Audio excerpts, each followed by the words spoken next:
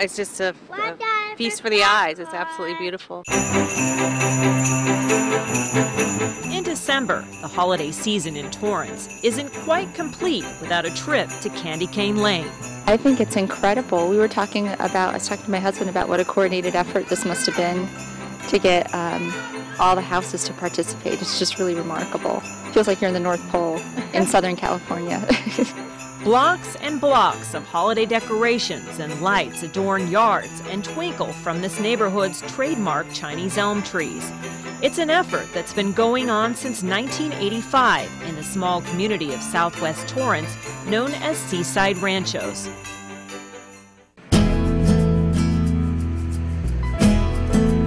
Throughout the rest of the year, this quiet community of 5,000 residents, nestled between PCH and Sepulveda, just west of Anza, doesn't receive much attention and actually prefers it that way.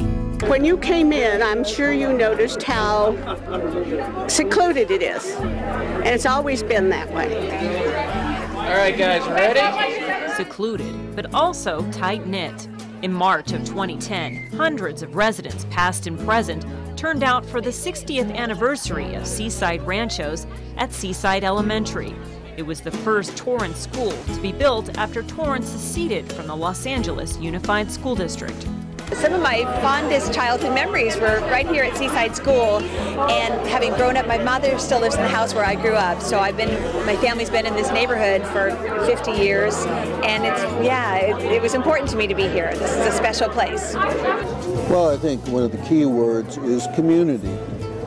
This has always been a fairly close-knit community, despite the fact that the school district was divided up. I mean, this particular school district was divided up as the schools grew.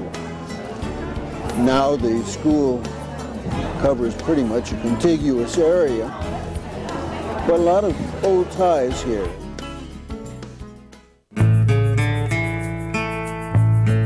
Its moniker, Seaside, was probably a sales gimmick since the area is actually more than a mile from the ocean.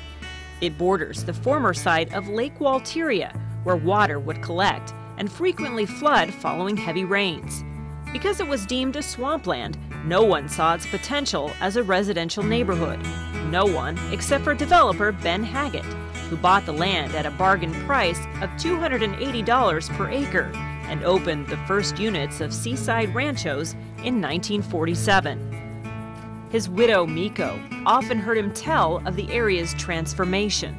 He's always told me that his pride was that he made the unuseful land into useful, and he wanted to give affordable house to the people that just after the war. So one of the salesman was his friend. He was kind of complaining that he wanted to sell better houses or something like that.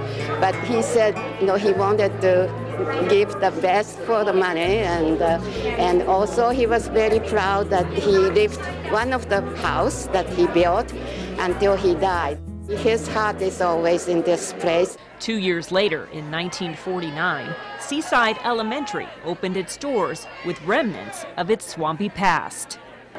Where the playground is now, it was just mud. We had mud everywhere.